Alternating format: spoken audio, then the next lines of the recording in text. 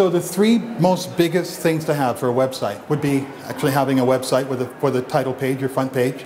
That's going to be, without me going any deeper into your website, just coming to your front page and getting all the information I need right there. Being able to actually have a method of being able to know who's been to your website, a method of tracking it, and nowadays QR scan codes are very effective.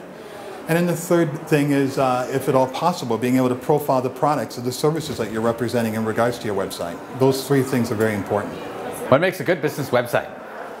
I would say it's simplicity. I think too many websites, especially today, are very content heavy and they're very image rich and they tend to demand too much of your attention. And I think a lot of people tend to think that if you just throw more images, more words on screen, that people will pick that up and they'll enjoy it. But I think that actually gives you the wrong message because I think it makes it too busy and I think it tends to turn viewers off. Or at least your message gets scattered in between a bunch of other messages, between other advertisements, between different scrolling and navigation functions.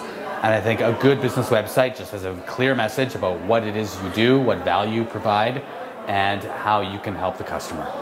What makes a great business website for me is the phone number to contact the company is right in the front page.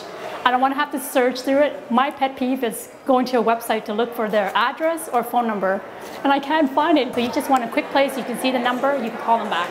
I think pictures are also really important to a good website because big pictures tells a story, you know, especially if you're blogging on your site, which I think you should be. Keep it active, so new content makes it changing all the time.